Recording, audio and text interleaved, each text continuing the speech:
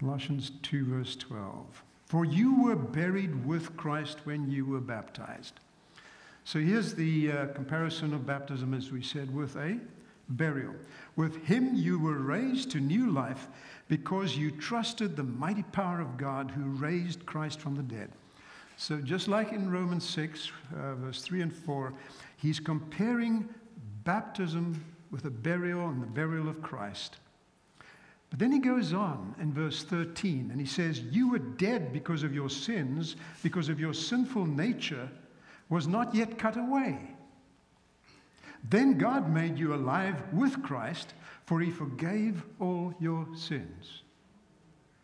He canceled the record of the charges against us and took it away by nailing it to the cross. The devil came and he charged us, and the law said guilty. And the Lord said the wages of sin is death. Christ took that away, nailed it to the cross. In this way, he disarmed the spiritual rulers and authorities. He shamed them publicly by his victory over them at the cross. Who did he disarm?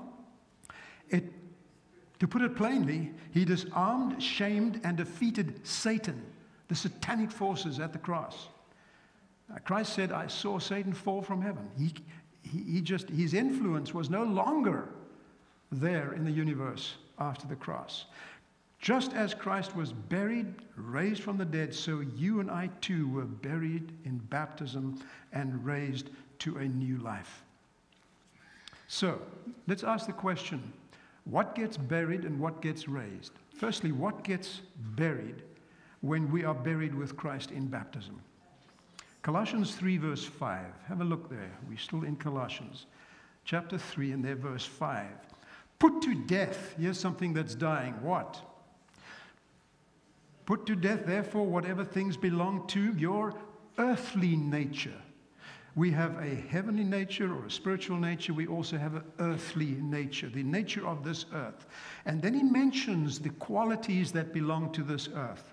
Sexual immorality, impurity, lust, evil desires, and greed, which is idolatry. Verse 6, because of these sins, the anger of God is coming. You used to do these things when your life was still when? Part of the world. But now is the time to get rid of what? Anger, rage, malicious behavior, slander, and dirty or abusive language. Don't lie to each other, for you have stripped off your old sinful nature and all its wicked deeds. These are the things that are buried in baptism. The old life is buried, Scripture says. And so those things I say goodbye to. Now, sometimes, for those of you that have been on the walk of a long time, how many of you have been baptized, say, longer than 40 years ago? See how many in this church? Whoa! That's a long time ago. And sometimes we forget. Our forgettery works. We become accustomed to our comfortable tradition we're in. We come to church, Sabbath school, everything works out fine, and we go home. But then sometimes we fall into certain habits of sin. We don't call it sin. We just say, well, that's just a little addiction I have, or a little this or that. Sometimes we need to remind ourselves. You know, I used to read these passages, and when I get to all these negative stuff, I skip them over. It's like in Galatians 5:22, the fruits of the Spirit. But before that, he mentions the fruits of the flesh. I skip those over because I say, oh, they don't apply to me. Sometimes we need to read the words sexual immorality. It doesn't happen in this church, right? Has it happened in the past? Yes. Unfortunately, I've heard of those too. Impurity, lust, evil desires, greed, idolatry. I need to hear these things sometimes. Anger, rage, malicious behavior. Sometimes, what about anger? Is anger a sin, Lord? Anger is natural. I get upset sometimes, but is it possible that I lose my control over my anger? Malicious behavior, slander, character assassination, and dirty language. The Hebrew, or the Greek has a connotation there of abusive language. Are you an abuser? No, Pastor, I don't abuse. Do you abuse your kids, your parents, your spouse in the way that you speak? Don't lie to each other. Don't hit him that hard. Don't lie to each other. Do we sometimes, are we a little dishonest sometimes? That's the old sinful nature. That gets buried. Just like the old pharaohs put all their sacred, stuff, their special toys with them and their riches with them in their tomb. Paul says, you go put all your old life there. Bury it. Bury it. Now, what gets raised from the watery grave of baptism to be part of the new life and the new way of living? Colossians 3, and there from verse 10 on, put on a new nature, your new nature, and be renewed as you learn to know your Creator and become like Him. As you learn to know your Creator, the one who made you, and you become like Him. Be like Jesus, this my song. How am I becoming like Him? In this new life, it doesn't matter if you are a Jew or a Gentile, circumcised, uncircumcised, barbaric, uncivilized, slave or free, whether you have a big balance or a small little one, whether you're Caucasian, whether you're African American, whether you are Asian or Indian. I'm an African American. It doesn't matter who you are. Jesus says that does not matter. What is it that matters? My translation says Christ is all that matters. Others says Christ is all in all. Christ is all that matters. That's all that matters. And He lives in all of us. Since God, verse 12, chose you to be the holy people He loves, you must clothe yourselves with what? Here are the things that are raised from the water of baptism. You're raised to become like this. Take on tender-hearted mercy, kindness, humility, gentleness, and patience. These are tall orders, Patrick, right?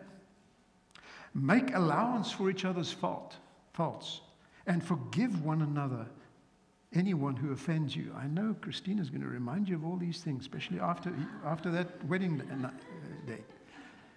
Remember, the Lord forgave you, so you must forgive others. Above all, clothe yourselves with what? Love, which binds us all together in perfect harmony, unity. And let the peace that comes from Christ rule in your hearts. Let peace be in charge. For as members of one body, we are called to live in peace and always be thankful. Verse 16, let the message about Christ and all its richness fill your lives. Isn't that a beautiful way of saying it? Let the message of Christ, in all its richness, fill your lives. What is the message of Jesus Christ? Come to me, all ye that are burdened, heavy laden with sin, and I will give you rest. Rest from what? Rest from your sin, rest from your burdens, rest from that. Let the message of Christ in all its richness fill your lives. Teach and counsel each other with all the wisdom He gives. Sing psalms and hymns and spiritual songs to God with thankful hearts. And whatever you do, whether in word or deed, whether you speak it or whether you do it, do it in the name of the Lord Jesus Christ, giving thanks to God the Father through Him. Do it with a heart of gratitude. So, what gets buried? All those sins. What gets raised? The characteristics of Jesus Christ in your life. How does the Bible describe this transition from the old to the new? Ephesians 5. We're still there with Paul from Colossians, one book, 2 books earlier. Ephesians 5, verse 8 and 9. Ephesians 5 and verse 8 and 9, he says, for once you were full of darkness.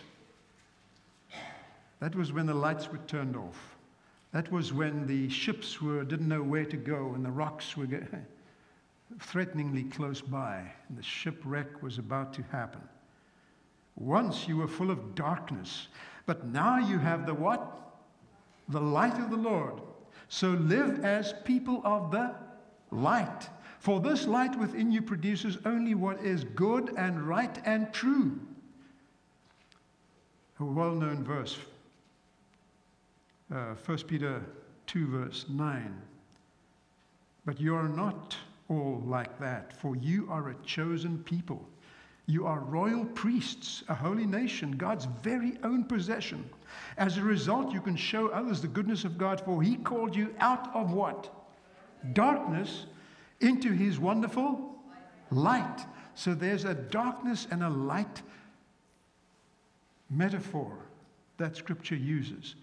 When I'm buried, I leave my life of darkness. When I'm raised into a life of light. 1 John 1 verse 5 to 7. This is the message we heard from Jesus and now declare to you, God is light. Did Jesus say that somewhere? I am the light of the world. God is light, says 1 John 5, and there is no darkness in him at all. So we are lying if we say we have fellowship with God but go on living in spiritual darkness. I'm a Seventh-day Adventist Christian, but I'm dishonest and I can't get over this problem, my anger. It's addiction, and I can't get over this hurting other people, and I can't get over this or I can't get over that. This says, if we say we have fellowship with God and go on living in spiritual darkness, we are not practicing the truth.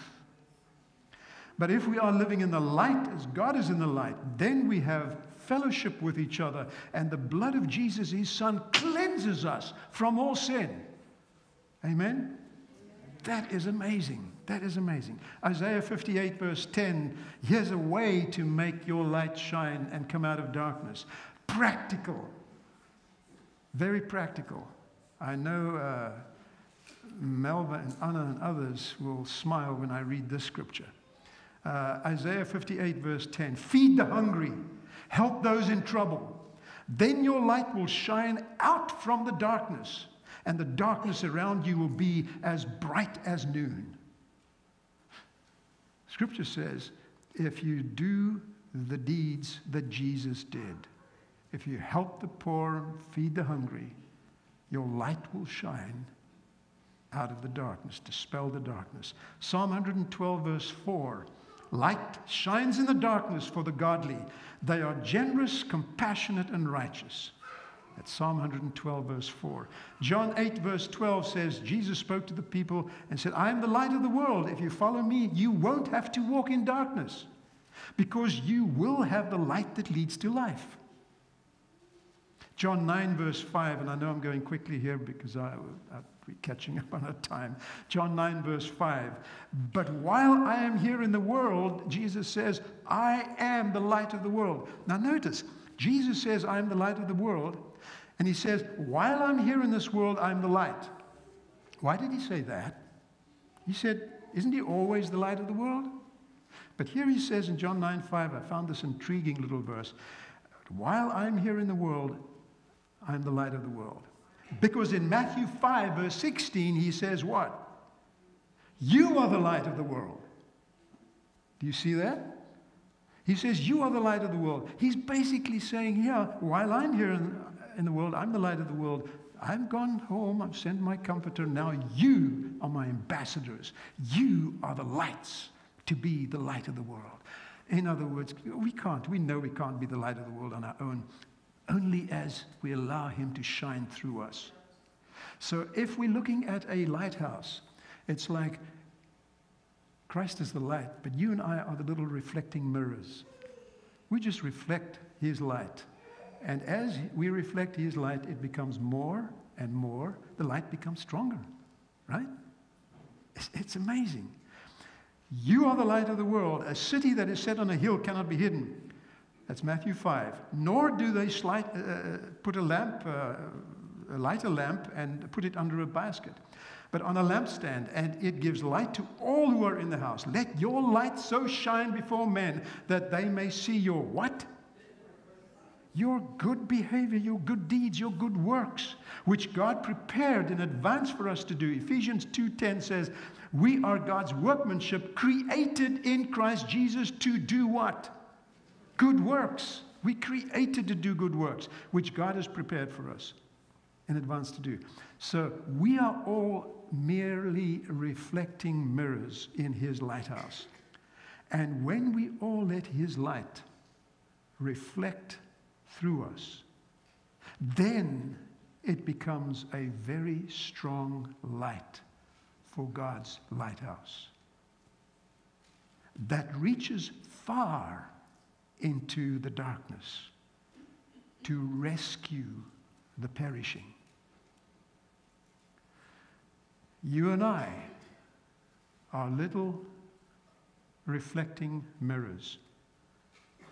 And the more we reflect, the more the light becomes. And can you imagine if you and I and everyone else had our little lamps, and we went out into the world, and every Christian around this globe let their light shine? Can you imagine what would happen? Can you imagine how the light would circle this globe? We are told that it will. And it's going to happen. But can you imagine if some of us are just kind of letting our light shine, let's say, like that, and like that?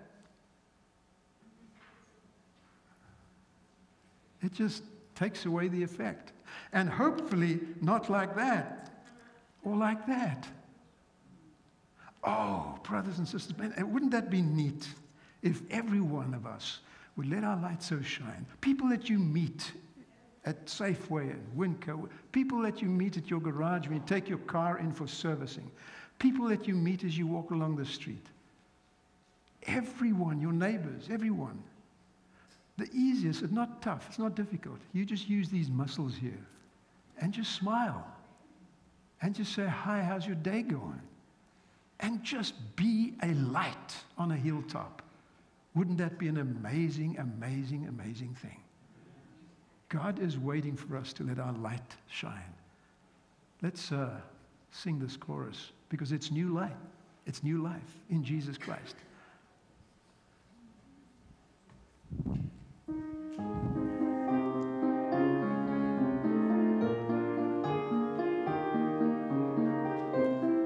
Let's stand together, shall we?